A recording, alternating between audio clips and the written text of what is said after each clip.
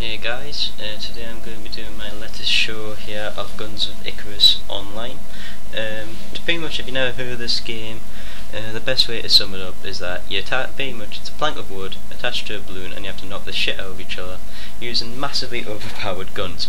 That's pretty much to sum it all up.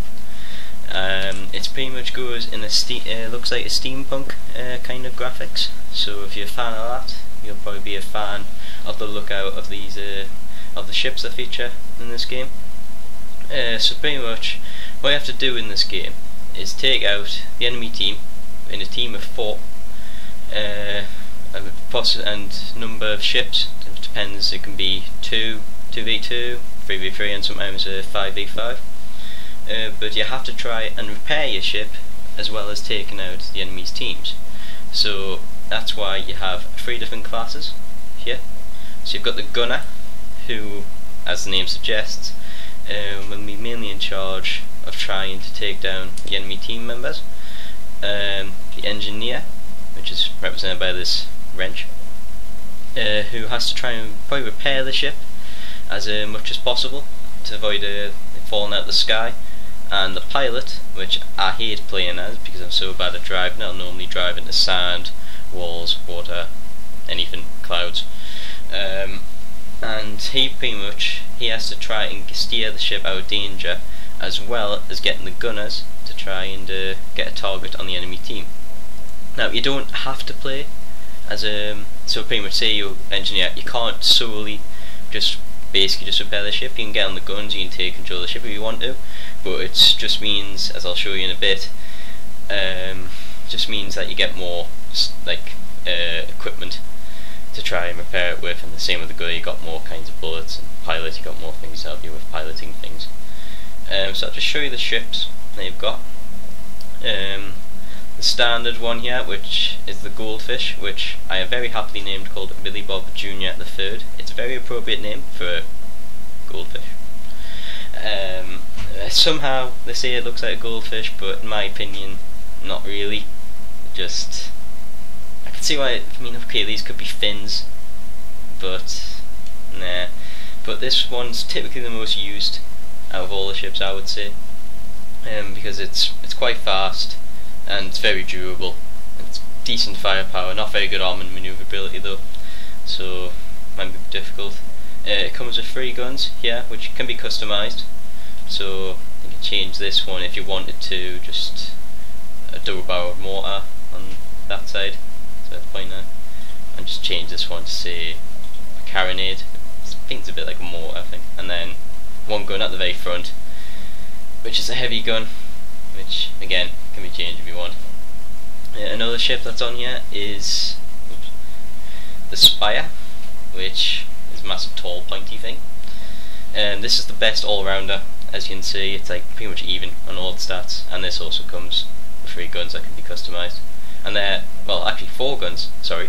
4 guns that can be customised. You've got, I don't like pronouncing this name because it's so difficult. Right, give me a minute. Pyramidion. Right, I think I got it. This one, I've never seen anybody use this. I don't know why, I've never really seen them.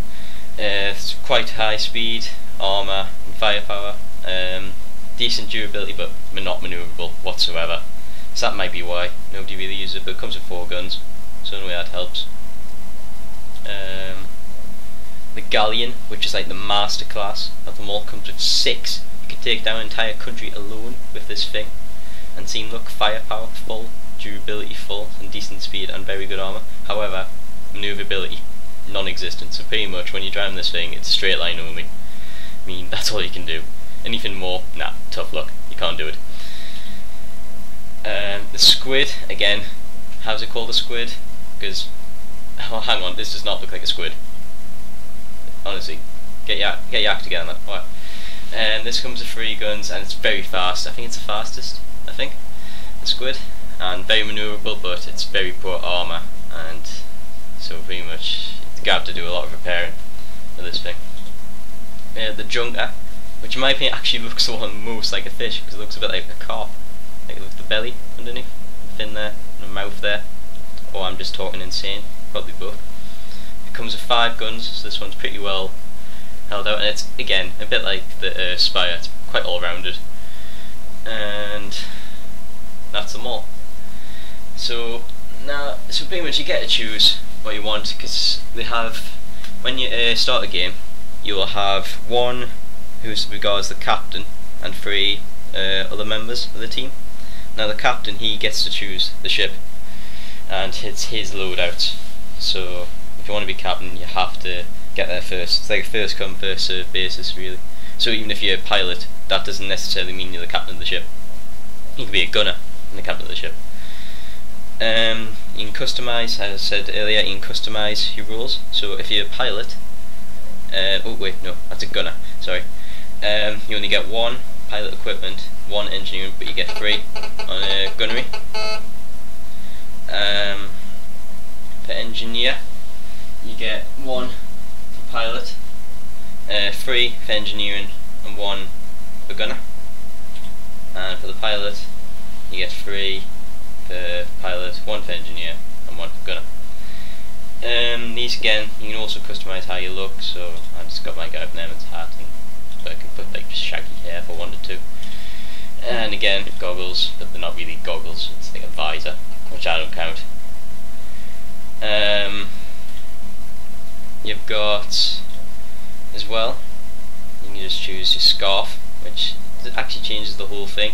It's like here, it looks Victorian, and here, I don't know why, it just looks Turkish. I mean, I may be just being insane here, but I think it looks Turkish for that. Anyway, so I'll just go to the gunner. Well, actually, I'll go to the engineer. So like, you start with a rubber mallet here, but again, you can change that. And I've got, it's the technical equipment. It's got a pipe wrench and a fire extinguisher. So you can see if I have to battle any fires, I can take them out. So that's really required, because a lot of times your ship will be on fire. You've got the rubber mallet here, which is mainly used to repair stuff, but it's not very good when, say, something's destroyed, say your hull is destroyed, it's not very good at. And a pipe wrench, which is middle ground, I would say. And the pilot, he's got a spyglass, so it's like a telescope, as you can guess, but a lot of people just go with the spyglass because it means you can point out enemies. A Phoenix, I don't really know what any of these do really well, because I'm very rarely a pilot. But the main problem, I think, is the gunner, because even though he's got, like, you can get to choose out of any of these, they're not really worth them in what you do. So if I go and charge around, for example, look, you get plus 30% damage, but you get minus 25% rate of fire, minus 20% clip size. So it's up to your opinion. Do you think that's worth it? I mean, personally, I don't think that's worth it. The only one I think that is worth it is the burst rounds, because you get plus 50% explosion area effect and plus 20% clip size, but you get minus 15% rate of fire. So I think that's better. Really, that's probably the only one I can think of where the positive outweighs the risks. Because I mean, if I go on the long naga shot, close enough, has a high risk in the experimental round. It's just 1 round. It does plus 150% damage, but you can't turn your gun. So unlucky, you can't turn it. Minus 20% projectile speed and 175 damage to your gun per shot. Now that's going to destroy your gun like insanely quickly. So it's not really worth it. I mean, incendiary rounds plus 10% increased fire ignition, but you get minus 50% projectile speed, minus 30% clip size, and minus 40% rate of fire. I mean, how is that worth it? It's just not worth it. So I don't really change between these. I just don't really see the point. You can just check, you can customize your character as well. So this is a man, apparently. It doesn't look it, but he's a man.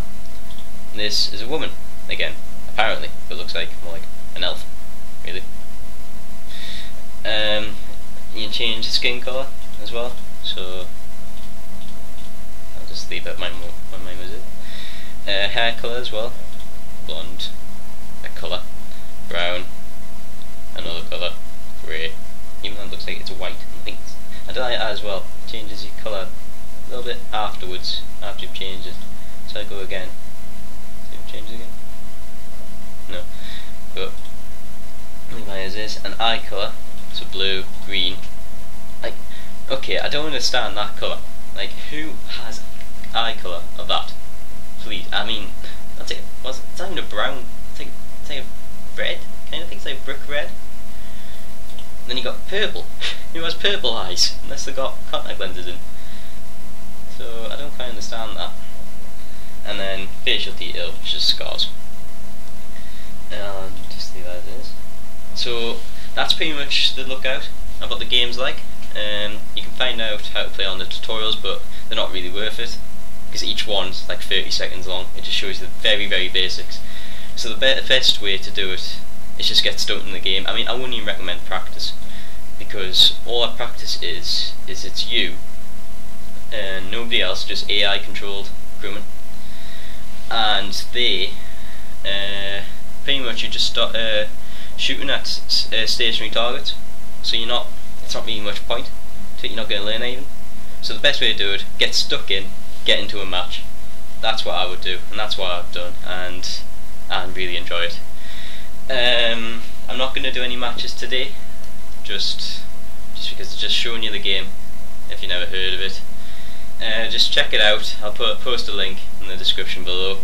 You can get it off Steam, I think, now for currently £7.50. I don't know what that is in dollars. I think it's $12. But I'd recommend it, and it's really, really worth the money. I mean, it does get quite a few updates to it. So but even though the servers do go down a bit regular at the moment, I think they do stabilise eventually. But just for the past few days or so, the servers have been a bit all over the place. But before that, it's been working fine. But that's just servers are working again because they're just down. But I'll check this out. I mean, might not be your kind of thing, but it's a very pretty game. I mean, graphics wise, I mean, I haven't got the best computer in the world, but it even looks pretty on this. So just check it out. Just check it on Steam. Just check it on the website. Do what you want. Like and comment, subscribe, anything. If you want to see anything more like this, I'll see you later. Ciao and ta-ra.